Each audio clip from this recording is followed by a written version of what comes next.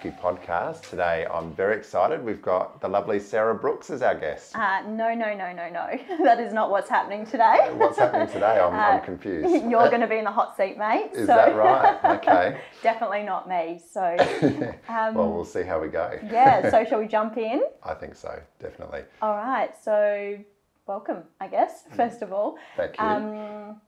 Tell us a little bit about you, for those who don't know. Yeah, well, so I'm Michael, and I've been in real estate now for, I think this is my officially 17th year in real estate. Mm-hmm. Grew up in a family business, obviously. Real estate is, it's funny looking back, I don't really know where my career started in some ways because you're just growing up around it and it's all you've known. But my career actually first started, I actually started in WA, and then I spent about 18 months over there. I was a personal assistant and then became a real estate sales consultant over there, and then came back in early 2008 to join the family business, which was back when it was Pope Nitschke First National back then. And the rest is history. Well, it's been a bit of a mad week. Tell us about what's been happening. I'm sure the people have seen, but give us a little bit of an insight into our rebrand and obviously becoming an independent agency. Yeah, look, it's an amazing feeling. As much as, look, we joke and we have a lot of banter, but we know behind the scenes this has been something that we've wanted to do for quite some time. And I'm just so pumped and proud of our team to be here for this moment. So we are officially Nitschke Real Estate, and you know, like the family business started 22 years ago in the year 2000. And how old are you now? I'm 22. No, I'm 34 at the time of recording. So I've been around for a lot of it. I was actually, in the early days, I was, a little known fact, but I did a bit of Saturday morning reception work when I was in high school. That and working at the local Wendy's, selling milkshakes and hot dogs. So a bit of a sales background there as well. But look, First National have been a part of our business since the business began, and they're a great group, very successful nationally. We just felt the journey and the progression of our team and the journey of the business so far, it was the right time to become independent, and it just feels so good. We really love the new colours and the new brand, but it's really about just, I suppose, a line in the sand moment for us to become really authentic to who we are and who we want to be moving forward. And talking about that authentic and that side of thing, talk about like the Nitschke energy and what we bring and that side. Yeah, like we, I think, Sarah, you've coined the term, we don't want to be real estate wankers officially is what it is, but what it is... I may have said that once or twice. Yeah, that's right. But really it's about being true to ourselves. So we've identified as a team what our values are. We're a values-driven organisation. And we really, you know, we are authentic, we're genuine, and we see our people as family and our clients as well. And then finally, we're progressive. You know, we're always keeping an eye on the future and not changing things for change's sake, but embracing what comes at us. And if I reflect on, I mean, our journey together to bring you into the podcast, because you've got me in the hot seat. Yeah, but, exactly. I mean, so you've been working with me since 2009, which is awesome. And so our careers have grown together, which is quite unique. And, you know, for us co-piloting the business as part of the leadership team, that was something that was always really important to us. And we've had a lot of challenges. And I think, you know, if I look at my time in the managing director's chair, which started really abruptly a few years ago, you know, over the last 3.5 years or thereabouts, it's been intense. We've had a lot of things that we've had to overcome. Mm-hmm. And whilst we might have wanted to rebrand and become independent prior, it wasn't the right time. Now has been the time that it feels right. Definitely. It's been a ride. Hasn't it? Now, little birdie has told me there's a book in the wings. There is. So, without giving too much away, can you give us a little snippet? What's happening? I can, yeah. So we are. I'm working alongside someone to put together a story and really to document the story so far. And for some of our viewers or people tuning in that may not know a lot of what's happened, it's been, I've had a lot of interesting things happen across my life. You think? I touched on it before that I'm 34. I'm still very young, even though I feel at times like I'm 54. And where the idea came to write a book was really centered around my kids. So my wife Kat and I, we live locally, as you know, in Littlehampton. We've got 2 beautiful girls. We've got Peyton, who's 6, and Harper's just turned 4, going on 14.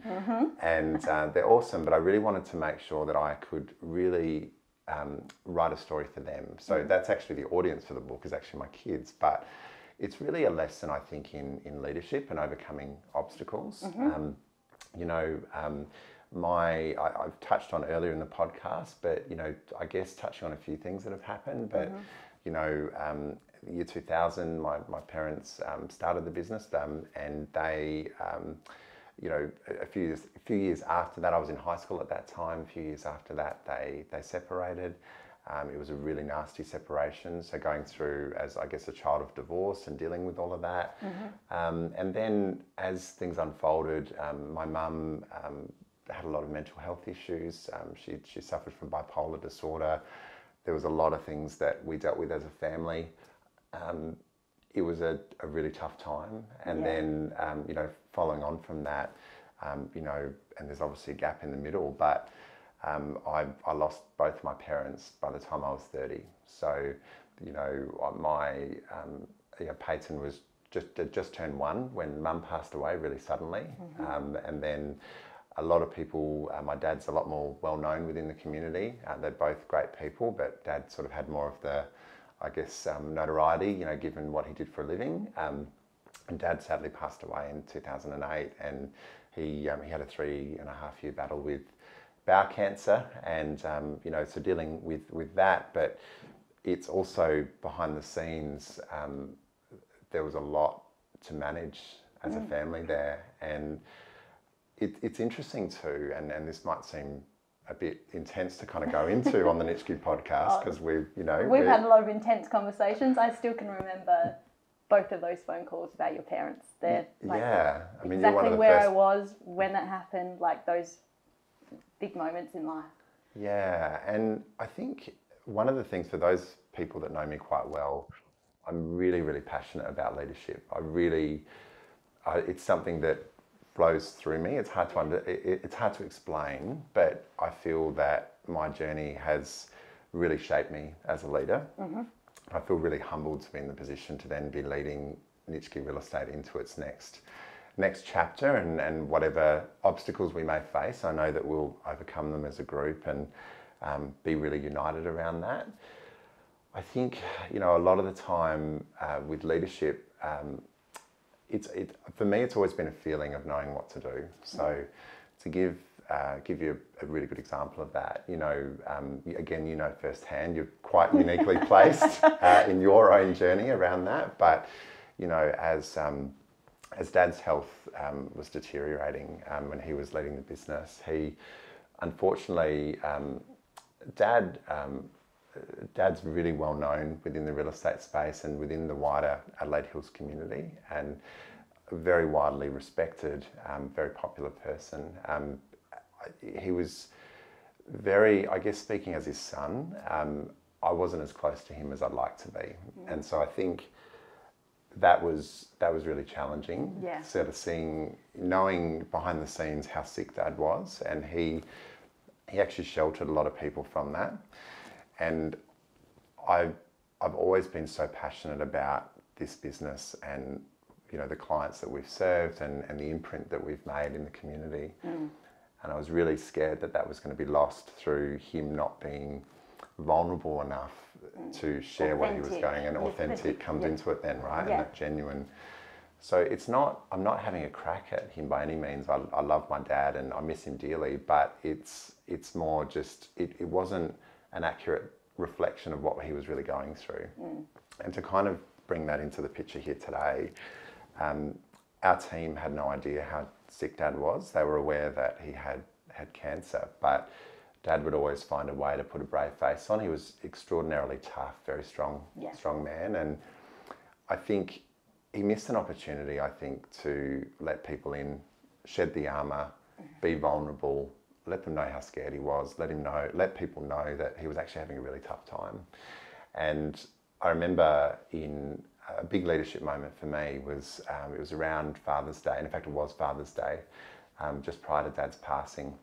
And he, for audience members that may or may not be sort of familiar with how cancer can affect people and what can happen, sadly, he was acting very strangely that day, and we could sort of tell, like, just mentally things weren't quite right. And we later found out that Dad's cancer had got to his brain, and it was at that moment that we knew, look, he was fighting bravely, but there was an outcome that was coming that we had to prepare ourselves for. And when there's a lot of talk about death on this podcast, but we need to bring it. We do need to bring it back. I know, but with Mum passing, it was very abrupt. It was out of the blue, very unexpectedly, very sad, very hard to process. No warning. With Dad obviously suffering a terminal illness, it was much more of a build-up.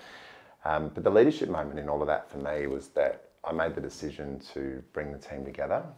At that time, I wasn't, Dad had never really formally appointed me into an active leadership role, but there was a massive leadership gap there because Dad just wasn't able to deliver on it. He was so sick. So brought the team together and let them know about what was going on, and let them know, the situation so that they could reach out to him and support him better. And raw and real. And that, I think that vulnerability piece that I've learned a lot about since, a lot of reading, a lot of study, is at the core of my philosophy as a leader. And what we then try and push through our team with being genuine, being authentic, shedding the armour, letting people in, because if you're vulnerable and you allow yourself to be, people can support you better and you can come together as a group. So that's kind of a little bit of an insight into what's going to be in the book, because I think it's important.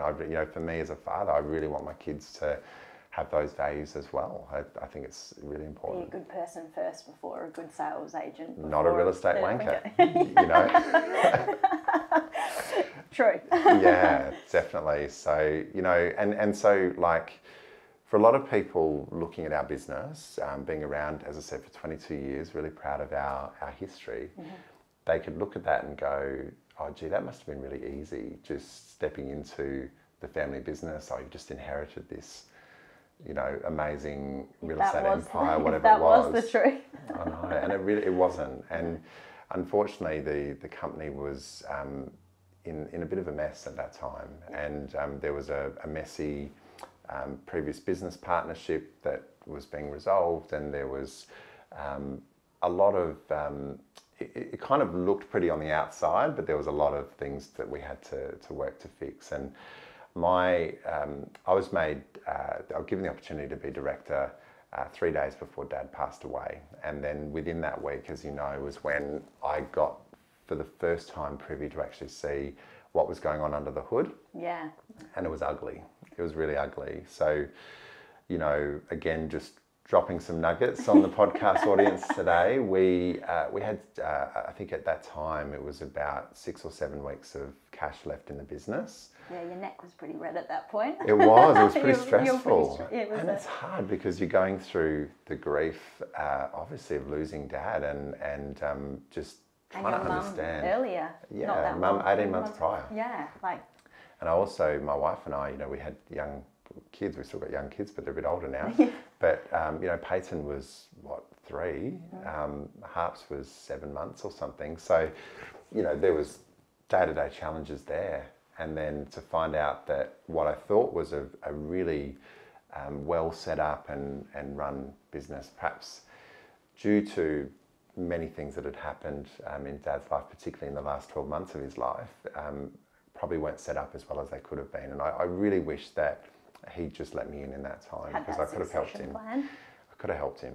And so what we've done ever since is sort out, first of all, being vulnerable from day one. So shedding any form of defence. We're here to let people in. Please help us. We want to learn. We want to grow. And we've through that journey, we had a mantra very early in the beginning, better before bigger. So we just, and Sarah, the work that you've done in that space in this business, we wouldn't be here today without you. So you've worked so hard on going, well, what's this next challenge? How can we unpack that to get through that, to improve and get better? So, something that is really unique about Nitschke Real Estate, I think, being in the industry for a long time, seeing other agencies and what's important to them, is we don't really focus on our competitors at all. Like, we respect them, and there's some great real estate agents in the Adelaide Hills and certainly in South Australia, but we're inherently focused on what's the next thing that's going to make our business grow. How are we going to get just that little bit better today than what we were yesterday?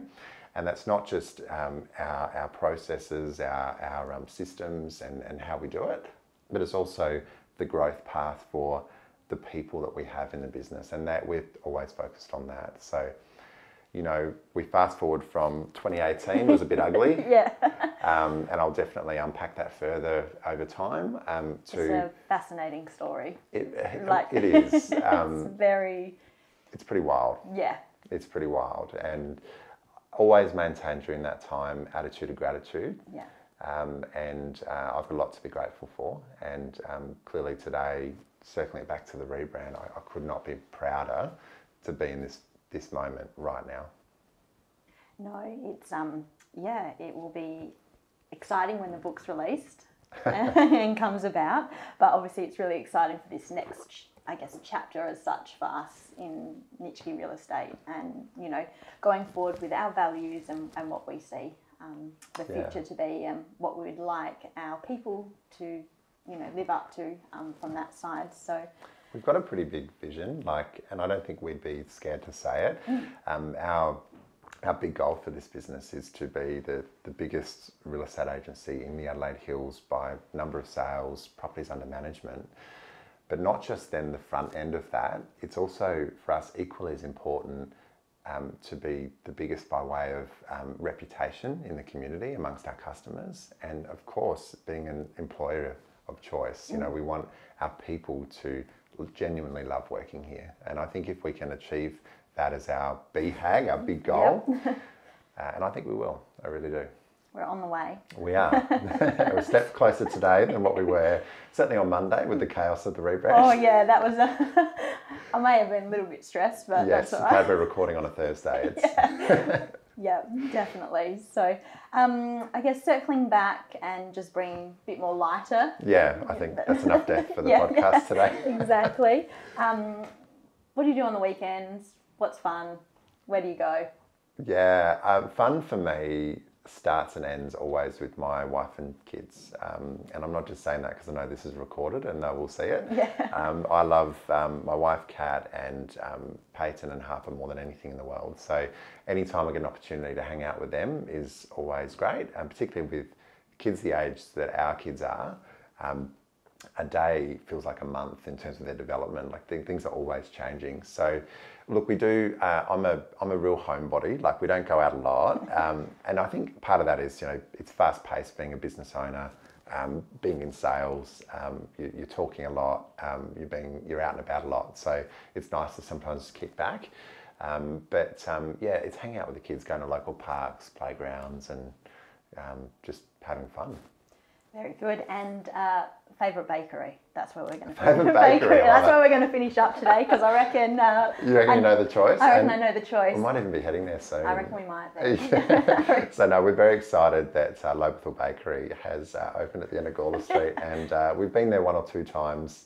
Feels like a day almost, but no, definitely a great lunch spot. And look, we're really spoilt in the Adelaide Hills. There is so many great venues, great things to do, and the variety is what I think is the secret sauce that is the spark of the hills, and why people love living here. Yeah, no, awesome. Well, on that note, we better go and grab some lunch. But yes, thanks so much for joining us. Thanks, Sarah. It's been a pleasure. I'm going to get you back for this. No. Thanks. Awesome.